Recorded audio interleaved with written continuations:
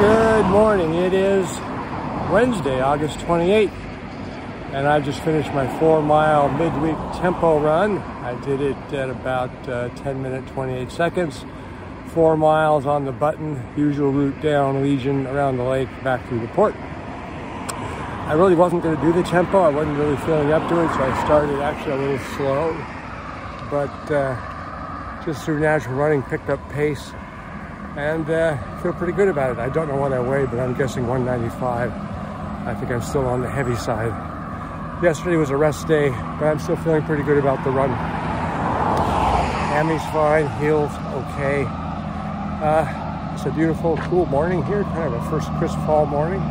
Below 50, it was 47, 48 when I went out, which is fantastic. It'll get up to the low 70s, which is even better.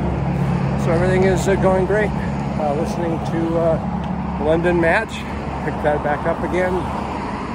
We're getting near the final quarter.